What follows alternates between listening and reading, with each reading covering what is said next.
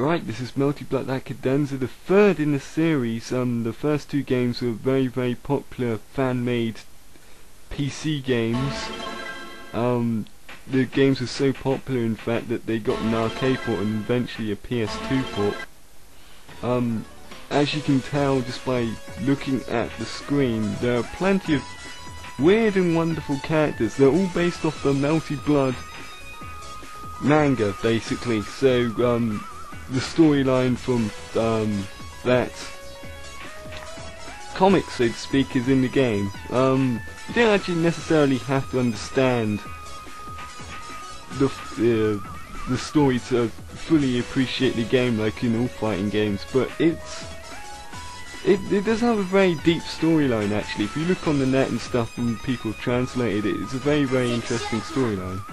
Anyway, I've just selected my favourite character, a noble woman who drinks his blood and suddenly turns into a blood-sucking vampire woman.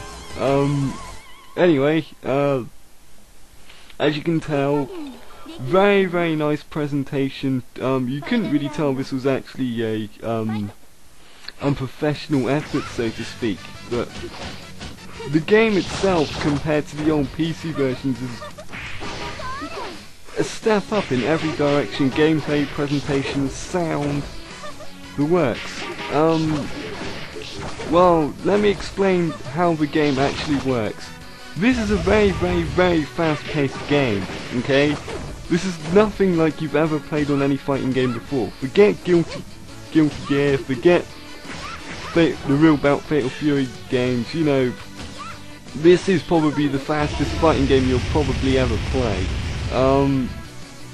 There are 4 buttons in the game: light attack, medium attack, heavy attack, and reverse. And see, the matches are so quick they can actually end within like 30 seconds or so. The moves themselves and stuff, they're all very simple to do, so you don't have to be like have a degree in SNK joystick input commands to actually learn how to play this game. It's all very simple Street Fighter style stuff like Dragon Punch, Fireball. If you do these moves with the C button, the heavy button, you'll see the magic bar at the bottom right of the screen, bottom left and right of the screen. You'll use up, you'll do a more powerful variant of your move using those, basically just by inputting the regular command but just using the heavy button. This allows for some very meaty attacks. This game's very fluent in that respect. You can link pretty much a lot of moves into other moves, thus making the game a very fast-paced affair. Now, as you can probably tell at the start of this video, the menus are in English and stuff, so you don't really need to learn any Japanese to get full enjoyment out of this game. There are several gameplay modes: survival mode, arcade mode, versus mode, nothing too unusual there, basically.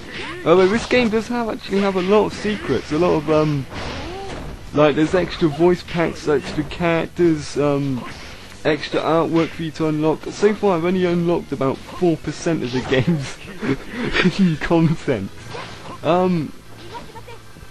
Yeah, anyway, the game is actually very addictive because of its, well, basically simple but at the same time deep gameplay. I mean, you don't, to learn the basics of this game doesn't take very much, but if you actually want to become really good at the game and beat survival mode, for example, which you have to go through the entire of the 20 strong cast of this game with one energy bar, then you're gonna need to learn what moves go with what moves, sort of thing. You know, you got to learn some decent combos. And that's what I like about this game. I like experimenting with the combos. I like experimenting with different characters. The female character on the left that I'm using now is actually one of my favourite characters in the game. She's kind of like a church demon hunter person. Very good, in fact. It reminds me of Ray from Evangelion, actually. Anyway, as I was saying, when I was playing this 2-player with my friends and stuff, they all really enjoyed the game because they could all really get into it because it didn't require, like, basically your whole special move list flashes up on the versus screen, and after that you learn basically all for me. It's all really simple with like Dragon Punch Fireball and stuff, so it all works really well. The character design on this is also a breath of fresh air. It's not got anyone wearing no karate G in it. There are no, you know, like usual standard cannon fodder punk people or anything like that in this game. It's all based around vampires, slayers and stuff like that. Servants as well. The character on the left is probably the most unusual in any fighting game ever. They're a tag team. You control one at a time, obviously, but if you press down, down in reverse, you can tag your other partner in. They both share the same energy bar, so it's not cheap in that respect, but it's quite interesting character design. Speaking about the characters, the animation and graphics in this game are absolutely stunning. I mean, there's just a ton of animation all over. You watch when the girls with long skirts jump and stuff. They all move about in a realistic way and stuff. It's just fantastic to watch. This makes this goes to show that you don't need a really big sort of production budget to make a really good game. Anyway, as you can tell, the characters on this game are actually very varied. Of course, there are some characters that are slight variants from other characters, but on the whole, they are actually played differently. And these characters, unlike Street Fighter, where you get Ryu and Ken and stuff like that, they're actually there for a reason. It's actually to do with the storyline. And they do have slightly different moves, like slightly different specials and stuff, but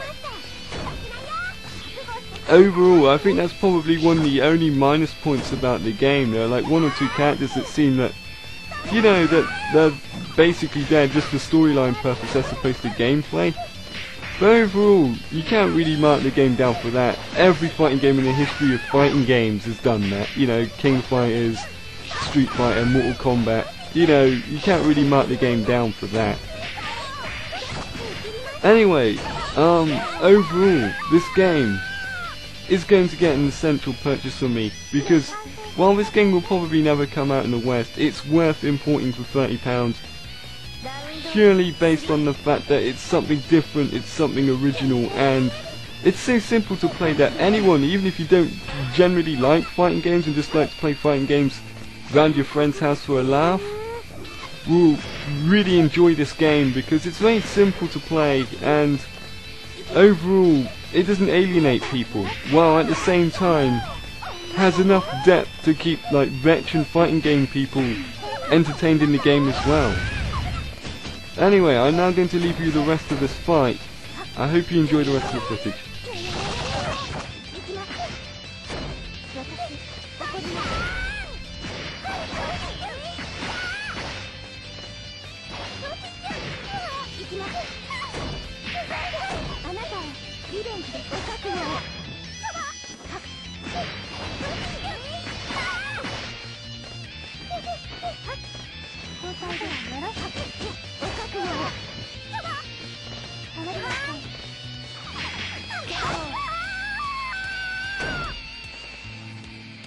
ごゆっくりお休みください。